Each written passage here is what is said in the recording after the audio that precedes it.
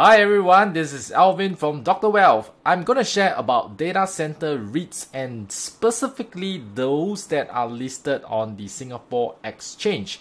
So there are two pure play data center REITs that's listed in Singapore. One is Keppel DC REIT and the other one is Digital Core REIT. So why are these REIT prices falling? I do hear some investors were wondering and they were thinking whether it is time to sell them or in fact is it time to buy them. So these are the questions that I have heard from investors. Let's tackle this once and for all. Usual disclaimer, pause and read it if you need to. And this is the first REIT that we're going to talk about, which is Keppel DC REIT, ticker AJBU.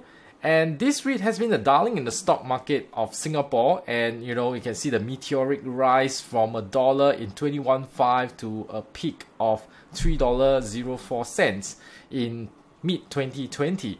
So there was a lot of good story behind this REIT itself, because Singapore is a small place and then there's no data center REIT that's going to be built from 2019 onwards. Government sort of freeze it, and you can see that meteoric rise actually became steeper from 2019 onwards until it peaked at around post-COVID $3.04, and then it was downhill all the way until today about $198, and that is a 35% decline from the top. So will it go down lower, and what is causing this share price going down in the first place, right? Because understanding the drivers, understanding the reasons behind why the share price is performing this way will give us more information, right? Whether this is the bottom, is it going to rebound, or we should just avoid this stock at this point in time.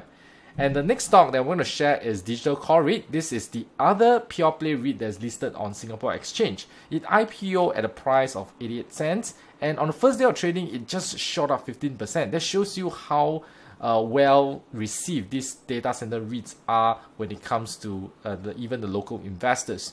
So the peak happened to be at $1.18. That happened at the start of 2022, right? So it was just listed in end 2021 December.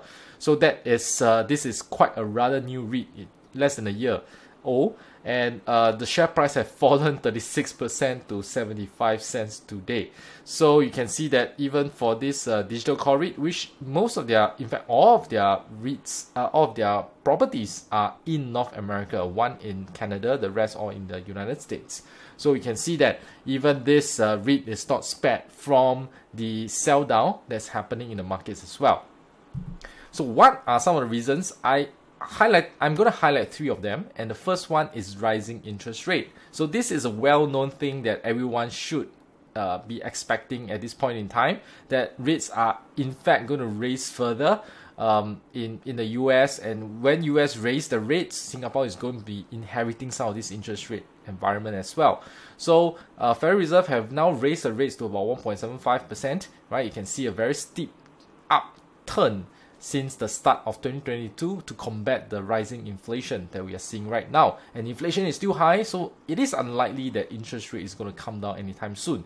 And even at 1.75%, this is way lower than what we have seen in the 90s, in the 80s, right? So it is a phenomenon in the last 13 or 14 years because of the great financial crisis in the past, and with QE1, QE2, QE3, QE4 happening, this low interest rate environment has here to stay for quite a while until inflation hit us. And of course, the COVID-19 supply disruption was one of the catalysts that caused inflation to go up. Okay, so that's my view.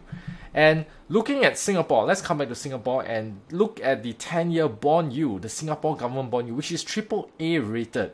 And we can see that it has even crossed 3% at one point in time, the bond yield. Now it has come back below 3%, but it's very near that 3% range.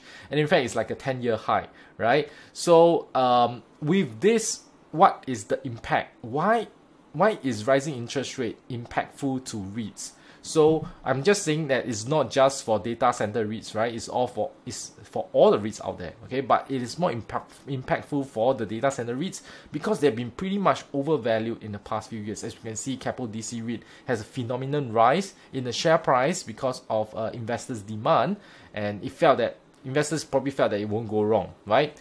So one of the first thing that causes REITs prices to come down is because of anticipation of lower distribution, right? Why is that so? Because a lot of all these REITs, they borrow money to buy properties, okay? And properties are capital intensive investments, so they will need to borrow quite a sum of money in order for them to acquire these properties. And in fact, Digital Core REIT did an estimation. They find that if there is a 0.5% or 50 basis point increase in interest rate, it will reduce their distributable income by $700,000 per year. And if we put it in terms of percentage of their distributed income, that's about 1.4% per year. In my view, okay, it does impact, but it is not a very significant number. Of course, investors will hope to see rising dividends rather than declining dividends, right? So that could be one of the factors that is affecting these REITs. And when another angle to look at this is that when interest rate goes up, that means that there are more options for those income investors. They don't necessarily need to buy REITs, and they may sell some of the REITs and shift their capital to safer investment that give them higher interest, right? Or the same interest for the matter of fact, but because they are less risky, it makes their portfolio is like de-risking their portfolio. So for example, in Jan 2021, last year, Keppel DC REIT dividend yield was just a mere 3.1%. It is not attractive for a REIT, okay? So because I would think that, assuming, right, the rest of the Singaporean or even foreign investors looking at REITs investment, I would think that they would demand at least 5% dividend yield. But because the outlook for data center REITs was so favorable that investors were willing to pay, even though it was yielding at 3.1%, right? I think it was too expensive then, okay? And then now, fast forward to today, SGS 10-year bond yield is close to 3%. And you think about this, right? Which one would you buy? Would you buy a government bond that's AAA rated for 3% with a capital guaranteed at the end of maturity versus a REIT that is giving you 3% dividend yield without any capital guarantee, with no maturity, and it takes the market risk much more than what the bond would do, right? So naturally, if we are sensible, we will go for the bond. And when that happens, right, you will sell down the REIT and then you buy the bond prices will stabilize, right? As long as the yield don't continue to go up further. And with that, then do you think in order for the Keppel DC REIT to entice more investors to come in again, it has to increase its dividend yield. But it is very difficult to increase the dividend per share or the distribution per unit for REIT perspective, right? Because you need to raise the rent by a lot more in order for you to do that, and that's not possible in a very short span of time. And hence, the only way for the dividend yield to go up is the share price have to go down. Okay, because dividend yield is equal to dividend per share divided by share price. So the denominator goes down, then the yield will go up. So that is why the first reason is that rising interest rate causes REITs to be less attractive, and for REITs to regain that attractiveness, it has to have its yield going up, and that means its prices have to come down. Okay, so that's the very first reason. And there are some mitigation, is that I don't think these data center REITs are impacted that much, because in terms of gearing, they are not as high, right? Compared to other REITs, they can be like maybe 40% gearing. Okay, Keppel DC REIT is higher at 36% gearing, but Digital Core REIT is just at 26%. And in fact, Digital Core REIT has also hedged 50% of its debt to fixed rates, right? So that are some mitigation, and I don't think that it is as serious, and we can see the impact to their distributed income is not as large as what people think it is, right? So that's the first good sign, okay, even though it's a bad news of rising interest rate. The second is that one of the tenants have went bust, declared bankrupt, and it is more specific to Digital Core REIT, because Keppel DC REIT, at this moment in time, we don't hear any bankruptcy cases, touch wood, okay? But for Digital Core REIT, there is one, and it is the 5th largest tenant that's contributing to about 7% of Digital Core REIT's revenue. So it sounds significant, right? And although it was not really openly declared by who this person is or who this company is, it is rumored that it is this SunGuard Availability Services, is an IT company.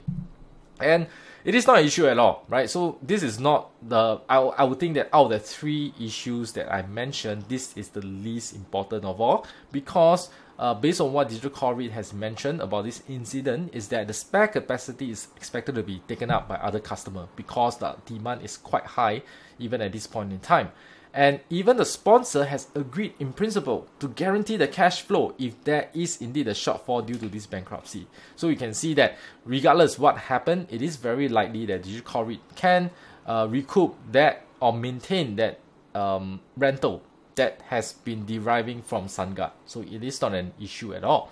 Let's look at the third one. And I think this is likely the most important thing that in data REIT investors should look at. Okay, this person in the picture is Jim Chanos. He is a hedge fund manager. He became famous for shorting Enron, the fraud that happened like, I don't know, 30 years ago or 40 years ago. I can't remember exactly the date, but he's an old-timer, definitely a veteran player in the field, and he has built up a $200 million fund just to short data center REITs. So there's a very high conviction bet, and of course, as data center REIT investor, you want to take note who is taking the opposite side of your trade.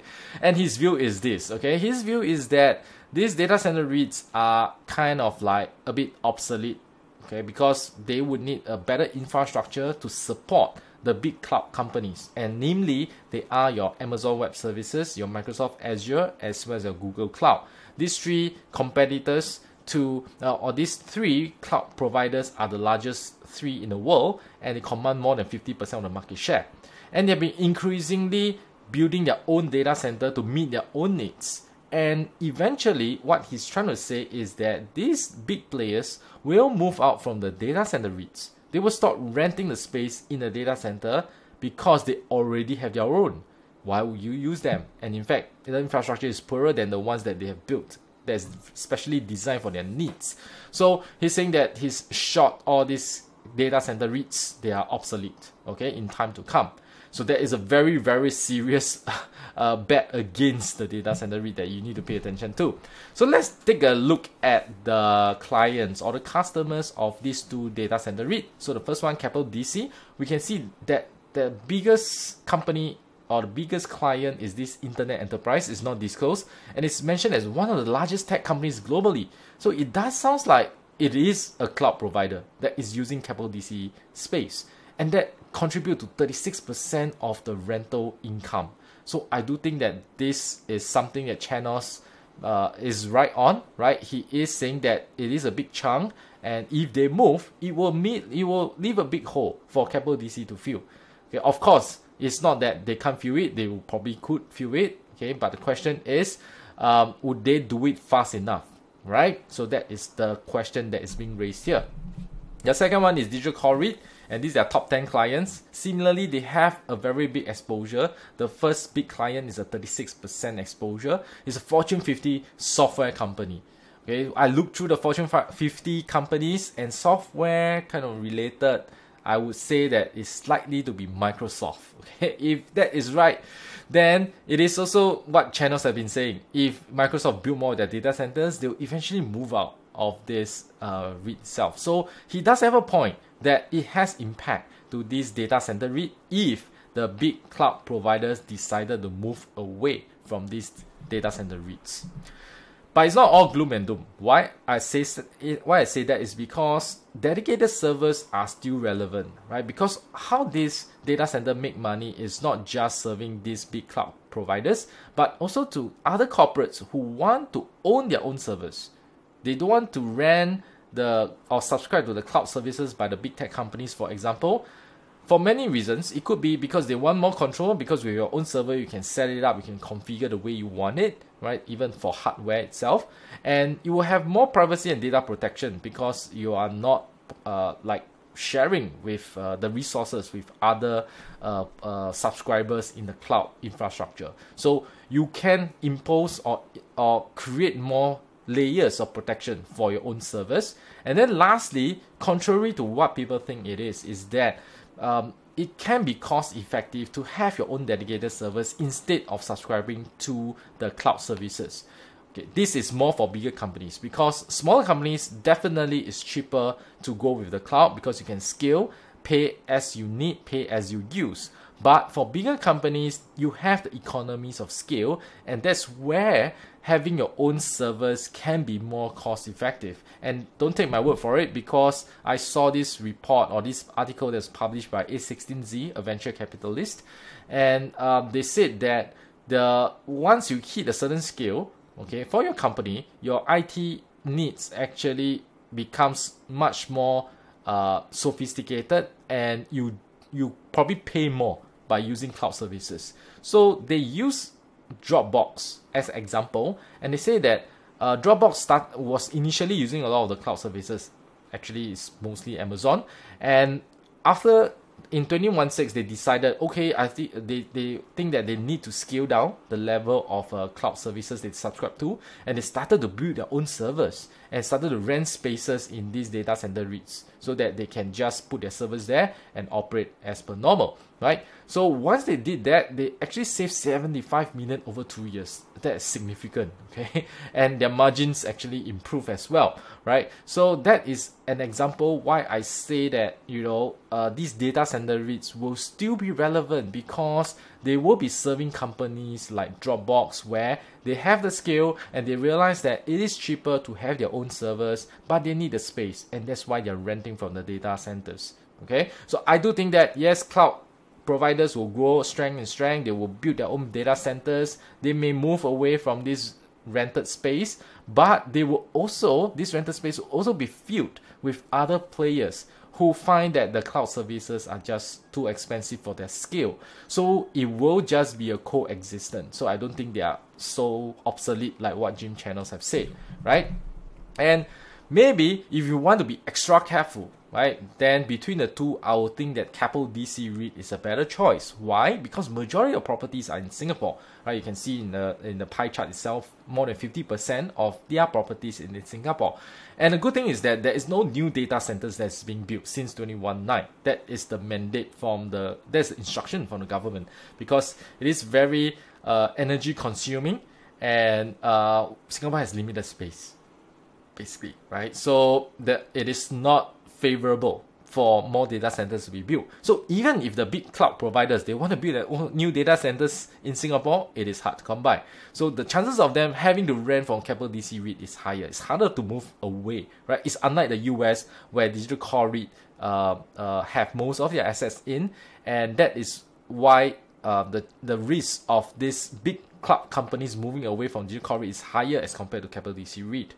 And the big cloud providers cannot ignore Singapore, because it is a hub in Asia Pacific, and it is probably even the nodes for a lot of subsea cables, right, that can connect to the servers in Singapore. So I do think that the Keppel DC REIT is in a very good position. And lastly, land scarce. Okay, as we know, Singapore is a very small place, and really building a lot of data centers is not a very good idea. Okay, because a lot of other users are competing for the land itself, right? So it's not all going to data centers. So I do think that Keppel DC REIT, in comparison to Digital Core REIT, is in a better position to hold hostage of all these users of data centers, all right, including the big cloud providers. So is this Keppel DC REIT at a good price right now? So this is taken from DBS Research, the sell sides analyst research paper. And we can see that on the left side is the distribution yield, 4-year chart. This is not 5-year chart, it's a 4-year chart. And then on the right is the price to book, 4-year chart as well. Okay. And how we look at this is that usually if the dividend yield is on the higher side, which is measured by 1 standard deviation above the average, is usually considered a good entry point. Okay, of course, you can say that it can potentially go to 2 standard deviation, right? But who knows? And it is not good to just bet on projection or predictions. I would say that it might be a good time to start dollar cost averaging, right? Because at 5% yield right now at Keppel DC REIT is a good juncture to begin that. And maybe if you really go to 2 standard deviation, you can average all the way there and you buy cheaper and cheaper.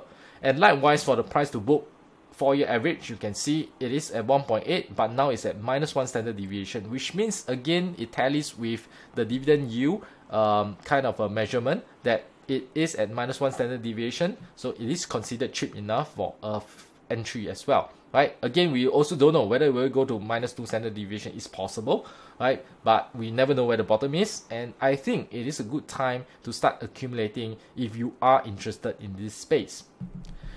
And if we look technicals, right, looking at the chart itself, it still look bearish because the share price has been trending down and is still below the 100-day, 200-day moving averages, which I drew on the chart itself, right? So from a technical perspective, the traders will tell you, no, this is not time to enter, right? You are just catching a falling knife, okay? So it depends on how you approach the market. If you are a short-term trader, then I think, yes, it's too early to bet for a rebound. But if you're a long-term investor, I would think that the more fundamental analysis will be more relevant to you. And it is at a point that I think a good entry has presented itself, okay? So in summary, right, data center REITs have been beaten down. It's down like 30% since the start of the year. And I gave you 3 possible reasons. First is rising interest rate. Second is there's a bankrupt tenant that affect digital core REIT more than the rest. But it's non-issue because the lost income is going to be recovered one way or another. And then the big cloud providers, the third one is the biggest of all because they are becoming, instead of being customers of these data center REITs, they are actually become competitors, right? Creating their own data centers and offering the services to other companies. But I also address that issue that, they will likely have a coexistence. I don't think that data center REIT will just be, just go extinct overnight. It's just too impossible because there are companies that require the spaces, right? We use Dropbox as an example where they have cost saving by having their own dedicated servers rather than just using cloud alone. And that's why I say the impact are mitigated or limited to the extent. So I do think that relatively, Capital DC REIT presents a better investment opportunity at this point in time because they are mainly having their properties in Singapore, which is a land scarce. There's no growth in data centers, so they have more bargaining power over the cloud providers, right? And it may not be the bottom, but I think at -1 standard deviation for price to book and at +1 standard deviation dividend yield kind of a trading range, it is a good dollar cost averaging point for those long-term investors. But for short-term traders who wants to bet on a quick rebound in the next few weeks or the next few months, I think that is harder to say, right? You probably want to stay away. But for long-term investors, I do think that the opportunity might have come already. So I hope this would give you a better, clearer idea what is going on in the data center REIT space, because I do get a lot of questions over this topic itself, and hopefully it clears up all the doubt you have, right? And you're clearer about what to do next. And hope you like the video. Remember to give me a thumbs up as well as subscribe to this Dr. Wealth channel. I will do more of this analysis and I'll share with you in future videos. Make sure you don't miss it. Okay, that's all for now. Goodbye.